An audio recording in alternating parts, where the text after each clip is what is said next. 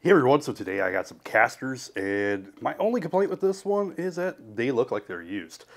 I'm not going to worry about it because I'm going to be using them anyway, and what I got these for is actually this desk right here, and a lot of these desks, they use a 5/16, which is this size.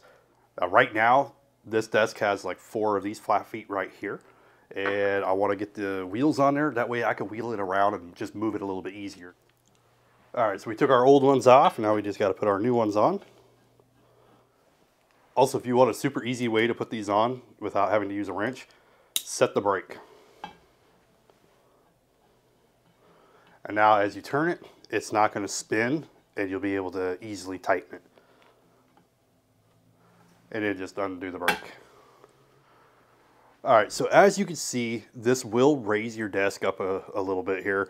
You know, we compare it to the old leg that would be right about there. It's going to add a couple inches, so keep that in mind. Now, I usually raise mine a couple of inches just to have my chair go under it anyway, so it will work for me. Alright, so we got it flipped over, and that's awesome. This is going to make it so much easier to just get it out of the way. And this is carpet, and it's still working pretty well on the carpet. Now, of course, if you make the desk heavy itself, it's not going to wheel quite as easy, but it is wheeling.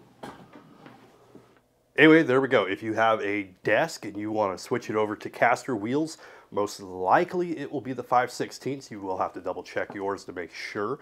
But most of them that I have dealt with has been 5/16. Anyway, that is the caster wheels. They do work pretty well, and I am pretty happy that I can actually move this around easier now.